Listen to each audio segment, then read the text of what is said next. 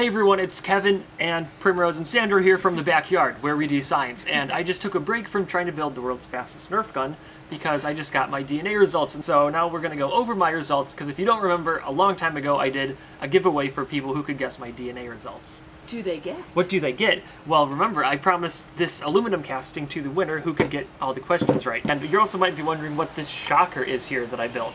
It's a hand crank electric generator. But first, let's just go over our results, find out the winner of this, and then we'll shock ourselves. See who can stand the most pain. What It's fun! for science. What All right. fun! Okay, so the first question was photic sneeze reflex, and that's basically if you look at a bright light and it makes you sneeze or it helps you sneeze if you already have to. And what do you think? What do you have? The light makes me sneeze. Light makes me sneeze also. Since I've been a little kid, my mom would say, you know, if I have to sneeze, look at a bright light to help you sneeze.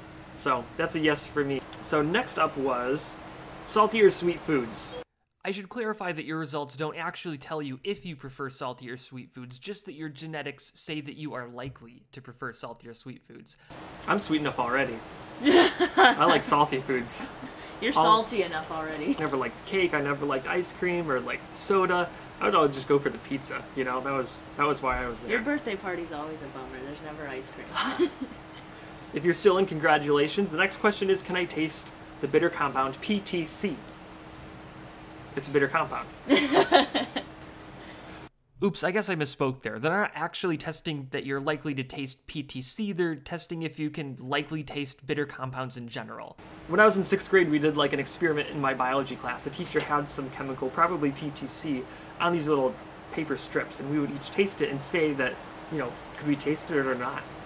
What does it taste like? Just like... Like if you could compare it to something. Like, have you ever gotten any, like, you know, cleaning chemicals or something in your mouth? Like rubbing alcohol? Like, you use rubbing alcohol or, like, acetone on something, and then you touch your, you know... Oh, yeah, like you take your nail polish off, and then you... Oh, yeah. It's, like, super, super bitter. Yeah. Or, like, air duster. If you've ever sprayed air duster in the air, and you just, like, inhale it, it just... That sounds bad, but... It's got a chemical in there, so you don't do that. And if you get it in your mouth somehow, oh my gosh, it's like concentrated bitter. Because it actually contains a chemical called dunitonium benzoate, which is probably, I think, one of the most bitter compounds in the world. And they put it in all sorts of cleaning products so little kids don't drink it. My sister drank Windex once. Sorry, Kathleen, but she thought it was Gatorade, so they put this chemical in there so people don't eat it. How far into the bottle did she get? So the next one is, can I smell asparagus in urine? I can smell asparagus in urine because you always eat it, so yes, I love can. asparagus. Yeah. Yeah, I can It's smell good. You can smell it too? Oh, yeah. Yep, that one's true. I can smell it. And it says right here in my genetic testing results, I'm likely to smell it also. The first 4 questions were pretty simple, and I needed to throw a tiebreaker in there. So I asked what percent of Neanderthal is in my DNA. So that's pretty much between, I've looked at other reports, 1 and 5%. So that's what I asked for people to guess, and I asked them to guess it, you know, to the 100th decimal place. To really spice it up, because it would have been way too easy if it was just 4 questions. I really spiced it up, extra spicy. Extra spicy. Extra spicy. Wow, that seems like a high number. How much do you have? 258. I have 268.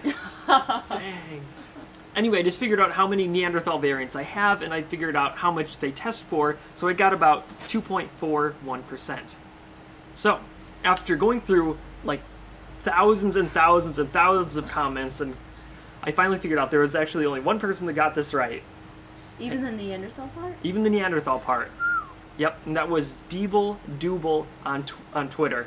Yeah. So congratulations, Deeble Dooble. I'm going to send this out to you. You won. Another cool thing about 23andMe is when you do get your results back, they ask you if you want to share it with them to help them do research. So, you know, it's pretty cool if you can have millions of people share all their DNA results, and then you go through and answer a bunch of personal questions about your lifestyle and other things, and they build up this huge database of, you know, risk factors and genetic markers, and they've found all kind of genetic markers that lead to certain diseases or traits and all this other kind of stuff. One of them that they're working on right now is there a genetic factor to pain tolerance? So what they're doing is they're asking people to stick their hands in bowls of water and see how long, bowls of very cold ice water, and see how long it takes, how long they can hold their hand in there for. Remember doing that with your friends when you were a kid? Yeah, that was like a challenge before YouTube, you know? It was horrible. But I think I could kick that up a notch and we could try, see what our pain tolerance is to electricity. Why would you want to kick it up a notch? So this right here, what I have is a hand-cranked generator, and it uses the motor out of a microwave oven, the motor that spins the plate around on the inside. It only uses about 4 watts of electricity, and it, spins it really slow. It's a small motor, but if you spin it really fast, it can produce electricity. Did you take that out of our microwave? No, this is an extra one I found. Okay. No, hold it. Just hold them. Oh my god! So yes, I mean, it does put out about 120 volts of electricity, so it is quite painful, but the power level is actually pretty low. I think it's like 30 milliamps, and you're not actually going to be putting 30 milliamps into your body because of skin resistance. It's probably, we can measure your skin resistance and find out exactly how much is going through your body, and that's why we can make this scientific. Alright, so here's the experiment we're going to do. We're each going to hold a wire in our hands, and I put a resistor on the end of one of them, so it's not going to be that painful of a shock. But it should It'll be less painful. It'll probably be, it's limited to a maximum of 15 milliamps, which is definitely in a safe zone. Still, don't try this at home. And we're not going to have it go across our heart. That's why we're doing it hand-to-hand. So, are you ready? All you got to do is touch me. Alright, I'm going to touch you like this, then I'm going to turn it on. Do you feel it? Does it hurt? Yeah. Oh, you lost! My thumb. It like hurt my thumbnail. Yeah? It Yeah. feels weird. Let me touch you in other spots. Like, Oh! oh!